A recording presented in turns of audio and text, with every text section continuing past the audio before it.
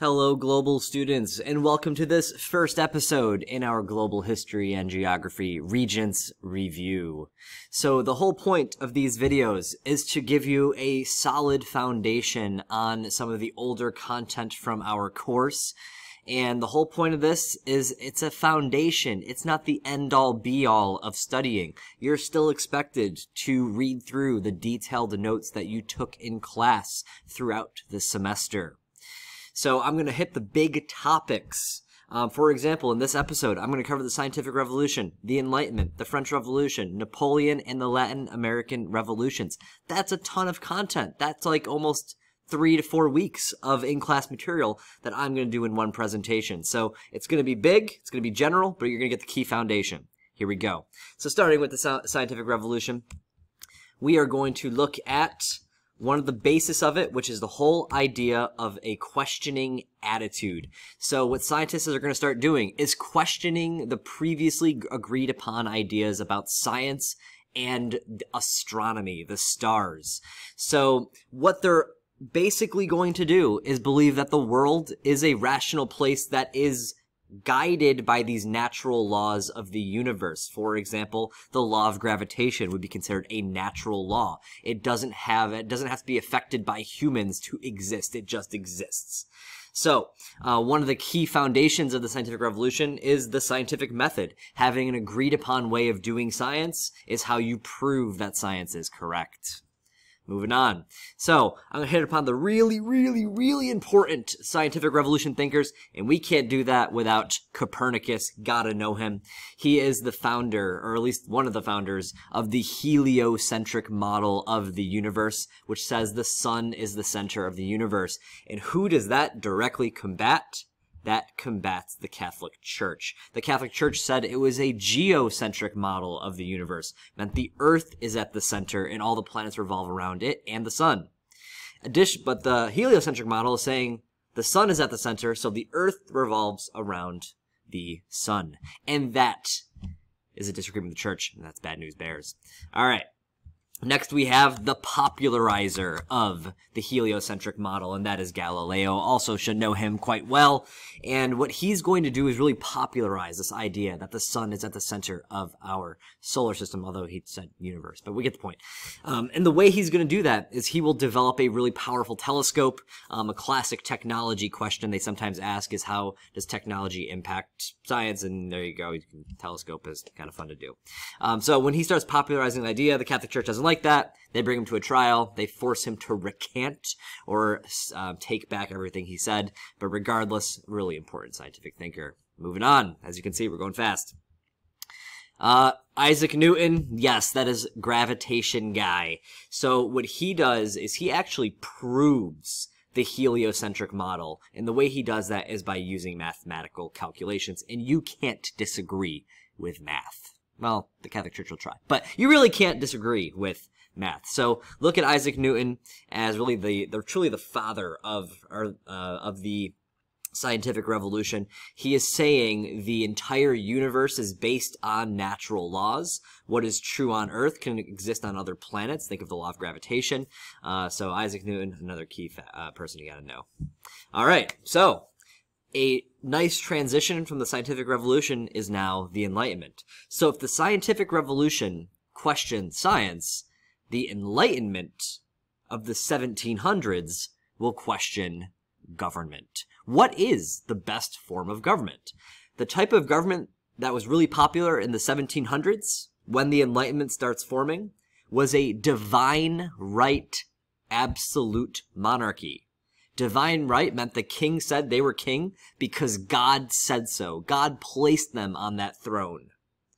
And then absolute monarchy, you have one king who controls pretty much the entire government. There usually isn't some type of parliament to check the power of the king. So you have enlightened philosophers like John Locke, Jean-Jacques Rousseau, Baron de Montesquieu, who will question, is that actually the best form of government? Okay, so to essentially said what I just said, major questions they will ask besides the best form of government one is, do people actually have rights? John Locke will say they do. They have 3 of them. So here we go with some specificity. John Locke, 135%, gotta know him, star. John Locke comes up on almost every single Regents exam.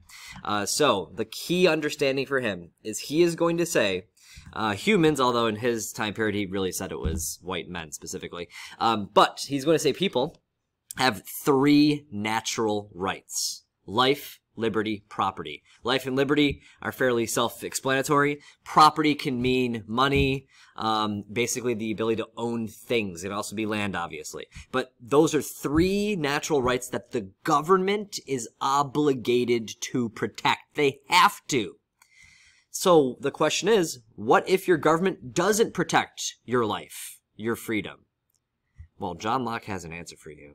And that answer? Revolution. So John Locke's argument is if your government sucks, it doesn't protect your natural rights. As a citizen in that country, you're actually obligated to overthrow it. Not that you should, you need to. And of course, we think of the long-term impact of John Locke. If he is saying you should overthrow your government, if it doesn't protect your natural rights, please tell me you're already thinking of the French Revolution. John Locke is one of the key inspirations of the French Revolution. All right. Thinker number 2, you should know, Baron de Montesquieu. And they ask one question about Montesquieu on the Regents exam, and the answer is, or the question is, I should say, what type of government is best? A government that is broken up into 3 branches or 3 sections. Think of like in the United States, executive branch, legislative branch, judicial branch. The whole point of this is he's trying to prevent an absolute monarchy with one person in charge. So he believes a government needs to have the power checked by other parts of the government. Key. All right, Rousseau. So the key part of Rousseau is he's one of the earlier founders of what we call a social contract, which is the agreement of regular people with the government. Regular people allow the government to govern, not the other way around.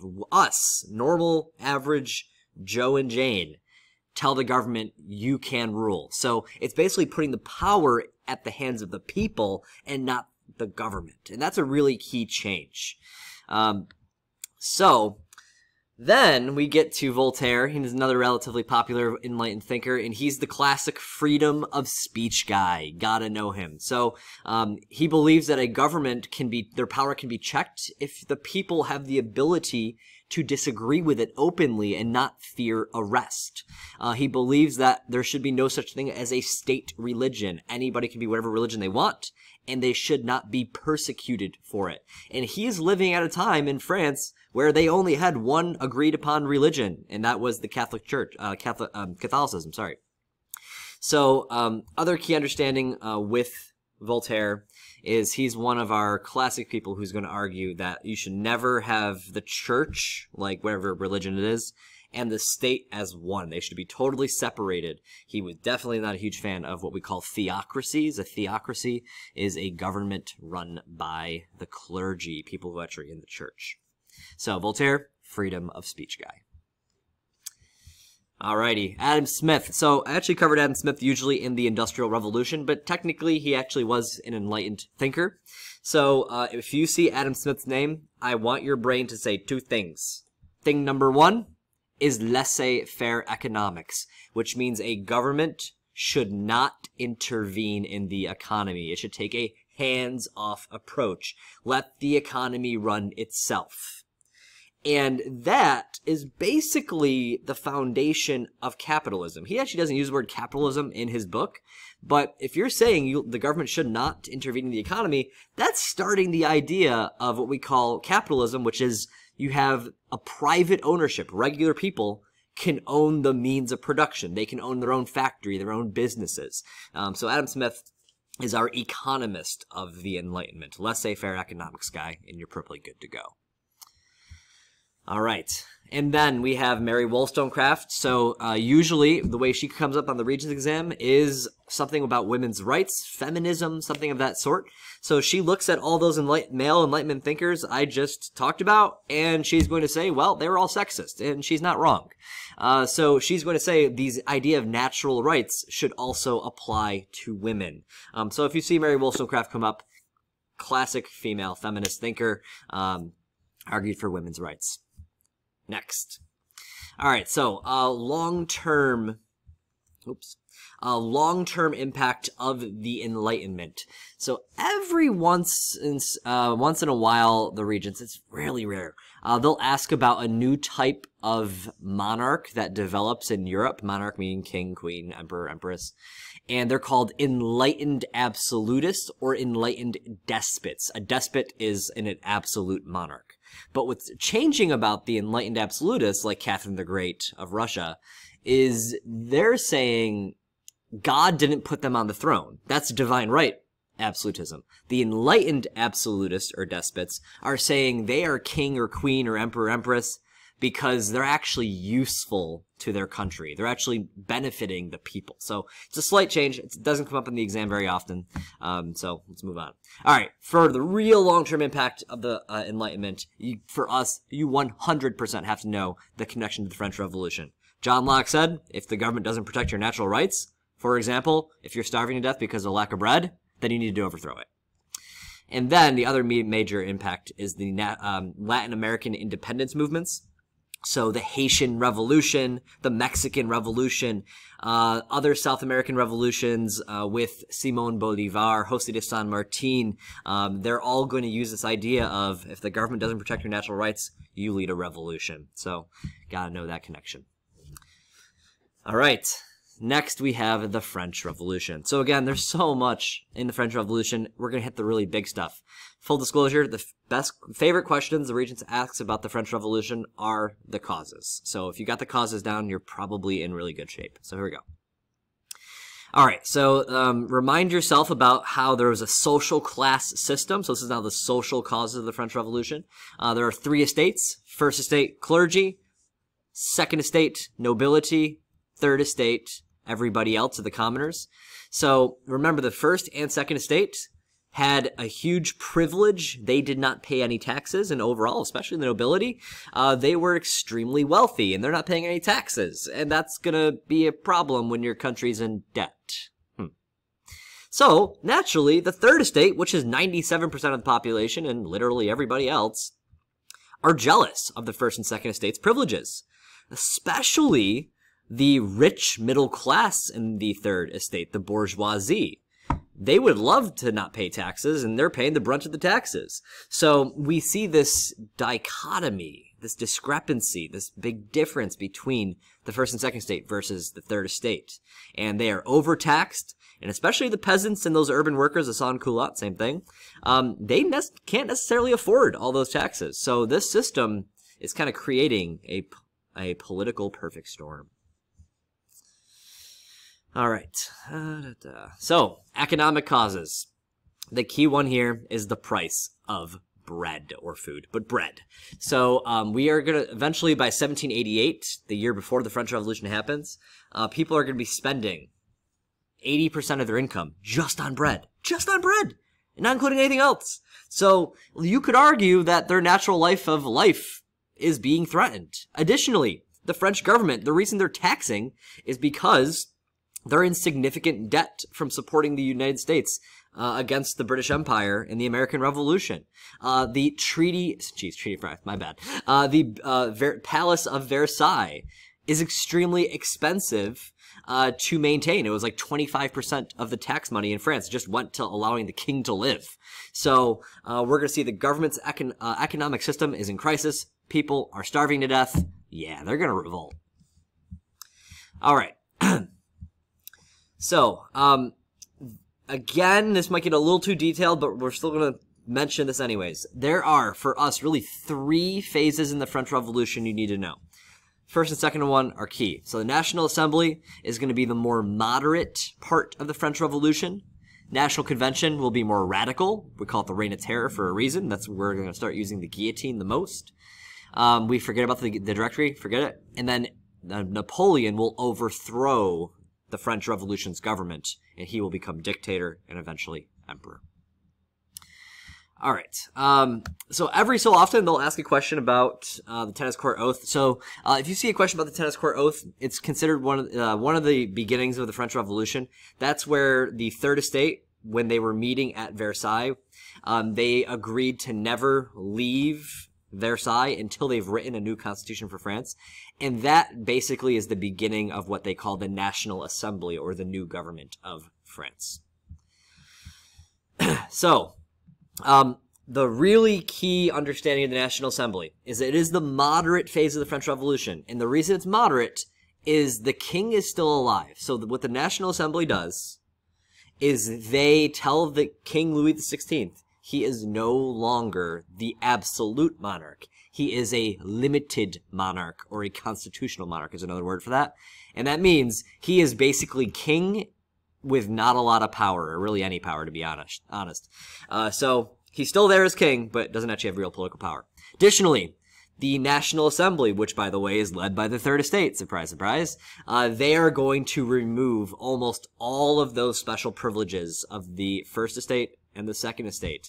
So there's nothing special about being a member of clergy or a noble anymore. All right.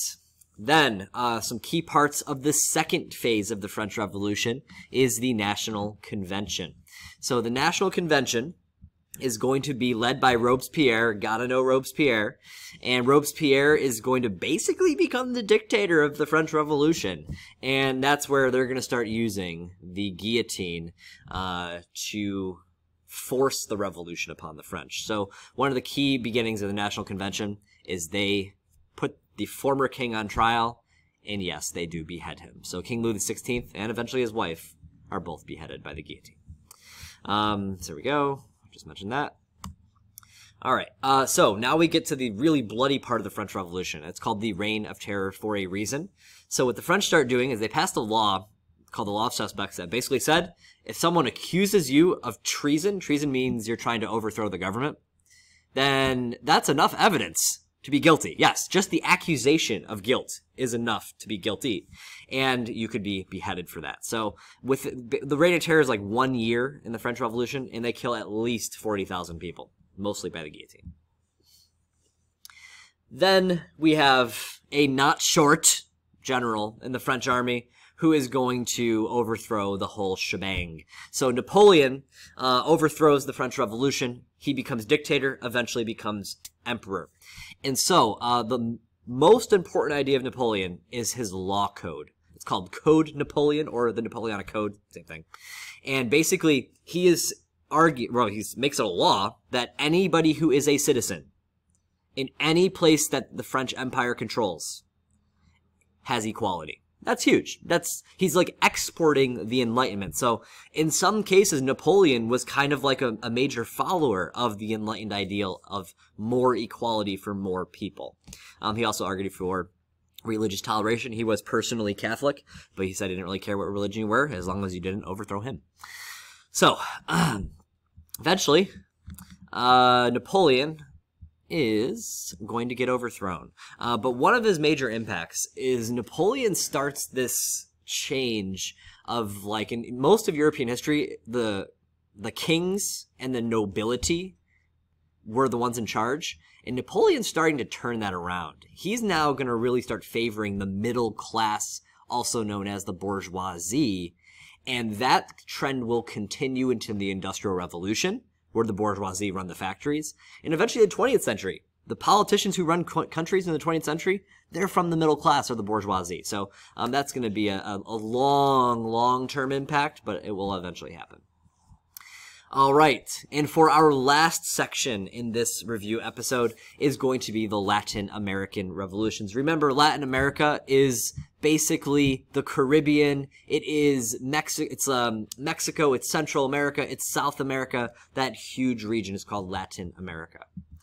All right, as you can see right here, all of this is Latin America. Okay, so major understanding number one, the Enlightenment and the Latin American Revolution go hand in hand. So if the Enlightenment is saying there are natural rights for people, life, liberty, and property, well, what if you still have people enslaved in Haiti? That doesn't sound like having liberty. So they're going to use elements of the Enlightenment to their advantage and revolt against their European colonizer. So Latin American independence is Latin American revolts against European colonization. In Mexico, northern part of South America, southern part of South America, you get the point. All right, so again, because we're talking about people revolting against colonial control, that's obviously nationalism. So when you see Toussaint Louverture, who is the Haitian Revolution leader, you're going to think Haitian nationalist. Okay, so 100% gotta know Toussaint Louverture. He comes up on almost every single Regents exam, ever. So he was a former enslaved person. He was taught to read and write. He starts reading the books of John Locke, who is saying people have life, liberty, property. And he obviously saw the hypocrisy of the French, who were enslaving him and his people. And he's going to start rallying the different groups of Haitians to now overthrow their French colonizer and enslaver. And eventually they will be successful. So, by the way, the leader of France for most of the revolution is going to be Napoleon. And Napoleon's going to try his hardest to keep the Haitians enslaved, but the Haitians will be successful because of Toussaint Louverture's military leadership. One other thing to mention, it's not on the slide though, Haiti does make its own constitution. And guess what the first thing they write on the constitution? All people are equal. Enslavement is abolished. So Haiti's actually really the first country in the Western Hemisphere to truly abolish slavery and create equality, well before the United States did. All right, another key Latin American leader is going to be Simón Bolívar. So Bolívar is going to lead independence in really the northern portion of South America. Think of like Venezuela and Colombia. And his goal is he eventually wanted to make like one country out of South America. And he does, for a very short period of time, make a pretty big country in like the northern part of South America called Gran Colombia. But it's short-lived and eventually collapses. But again, what is he doing is he's using the elements of the Enlightenment, life, liberty, property, and using that to inspire revolts against Spanish control over South America. All right. You know what? We're going to do one more. Congress of Vienna, because we can't talk about the Congress of Vienna without, we can't talk about Napoleon without the Congress of Vienna, so I should say. So if you see the Congress of Vienna come up, here are some of the key words I want to pop up into your brain. First, the Congress of Vienna is going to happen when Napoleon is kicked out of power eventually, a second time. So they want to create order and stability. They don't want another revolution. They don't want another Napoleon. So when the major leaders of the Congress of Vienna, which are like Britain, France, surprisingly, Prussia, which is Germany before Germany, Austria, they are going to crush any ideas of revolution and nationalism before they become a true problem. So the way they'll do that is any monarchy that was overthrown, like France, will be restored to power. They basically want to like turn back the metaphorical clock of Europe to before the French Revolution, where there were absolute monarchies, nobility were important, and overall their goal is to kind of make a rough balance of power. France should be roughly equal in power as Britain, as Prussia, as Austria. So again, Congress of Vienna, order and stability, locks up Napoleon. You get the point. All right. Thank you so much for listening. Hopefully you're still awake. I'll see you later.